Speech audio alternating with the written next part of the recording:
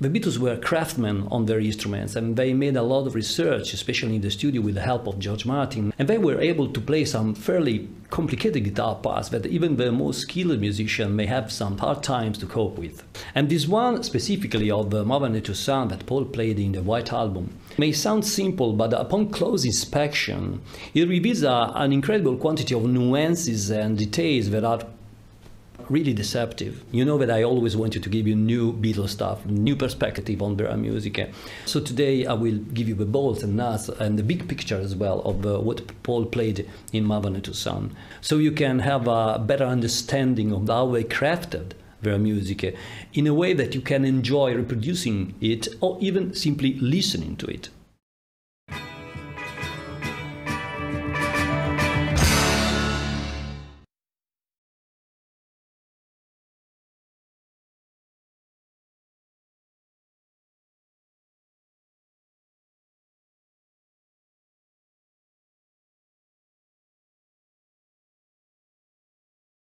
For this song, again, we will use the Martin D28, the same one that the Beatles bought in 1968, and the one that they used to make a lot of their historical recordings. So let's start with the big picture.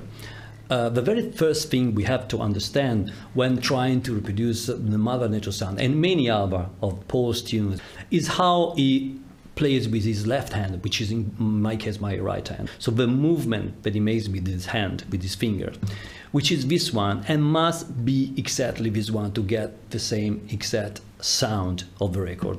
Let me show this one to you.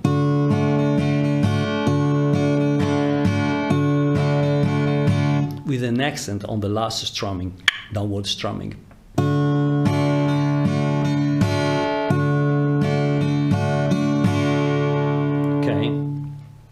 This strumming is very important for what comes next. What comes next is something incredible that I'm sure it will give you a brand new perspective and vision about this song in general when you go back to and listen to it. Is that Paul is plucking the strings in a way that he sort of pretends that there are two different guitars playing in two different, takes, performances, but it's just one playing. And it does like this. With his index finger, he mainly plucks the second, the third, and the fourth string, just like this.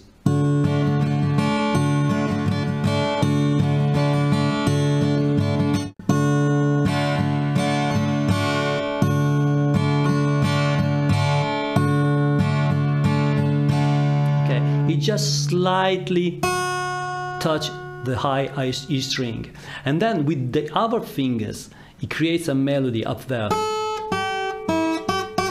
Like this.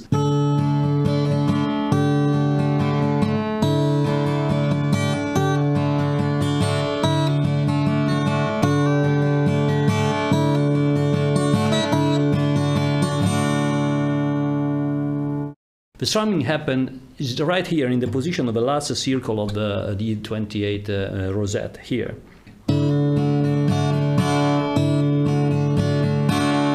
This will go throughout all the whole song. And there is even something more here. Let me show this to you. When the song starts, the two, let's call it performances, are very separated. So we have.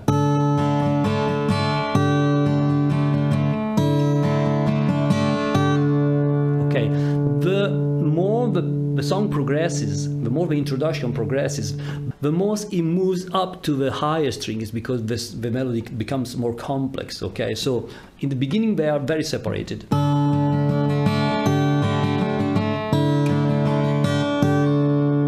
Okay, later on in the introduction, the two types of strumming merges, the melody and the rhythm merges a little more, listen.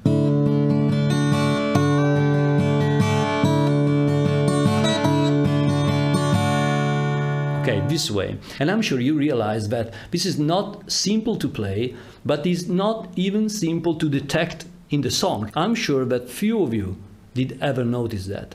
It's just like two guitars playing different parts, it's just one guitar. So it makes the song sound in a way more articulated, even if it's just one performance. And this kind of strumming is not the only thing you have to think about when you are performing the song. You notice that there are a lot of legatos here. So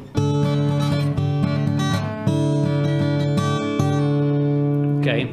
And again, and again, and again. And this one is even more complicated because you have to make a, take away the finger like this and put it back again. Okay?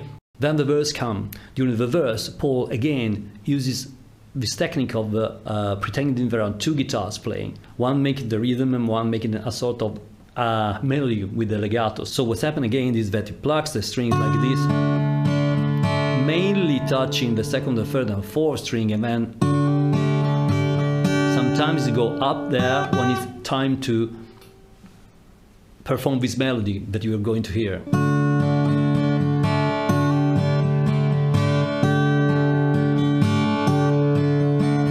Then he goes here.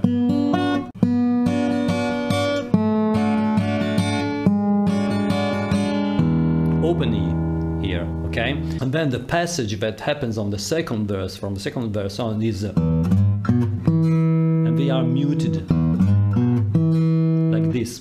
And then this is our A with this high A on the 5th fret on the high E string.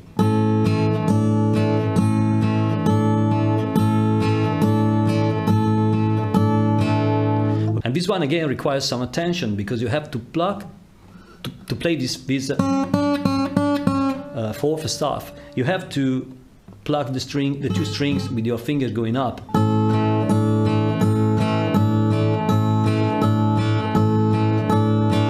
Then, and here we have a very strange legato on the first time that he plays this.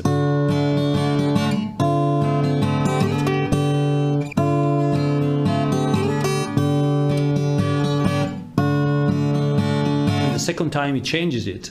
This is variation.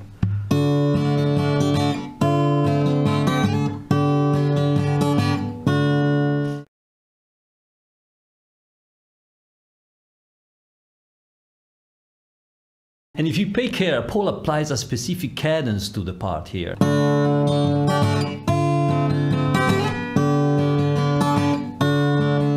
Then there is the middle 8 part. I call it middle 8. I hope you do too. There are a lot of tutorials around, and I couldn't find just one that plays this one correctly. And you will be probably asking yourself, how do Jude knows where the chords are played and that the other tutorials are wrong? I know this one, and I'm going to tell you why, because I have a secret that I'm going to share to you now. How do I know if a part is, you know, played here and then up here, or vice versa?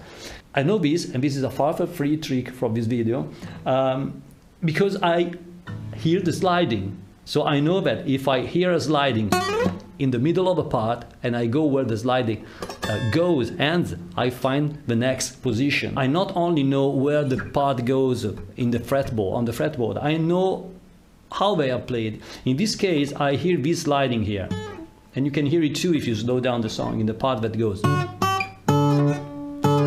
Okay, so I know that it's playing with a very little barré here on the second fret, the D. And then up here, and then here. And I know that I'm going back now because I hear this. Okay, going back. So you got the trick?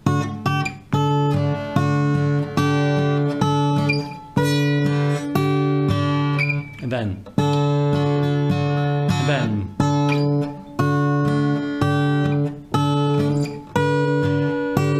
And then pay attention here, because there's no tutorial around to show you this.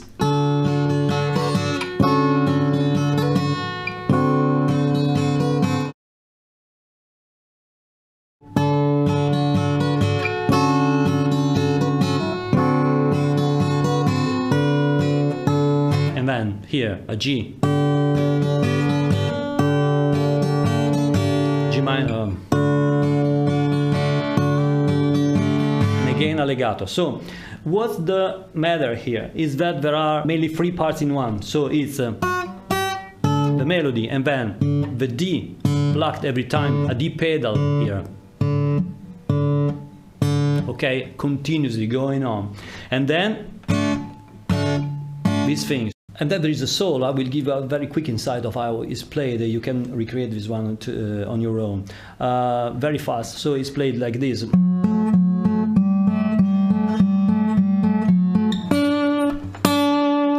And then the part here it goes. And then, okay, this is the part that's the same that there are in the verses. And then, but a simple scale. And now pay care. We are going to play this one here, not here. And again, I know this one because I hear the sliding. And so by looking at the sliding, listening to the sliding, I know where it's going on the fretboard. Okay, so. And then, and this has a vibrato. Okay, very strong.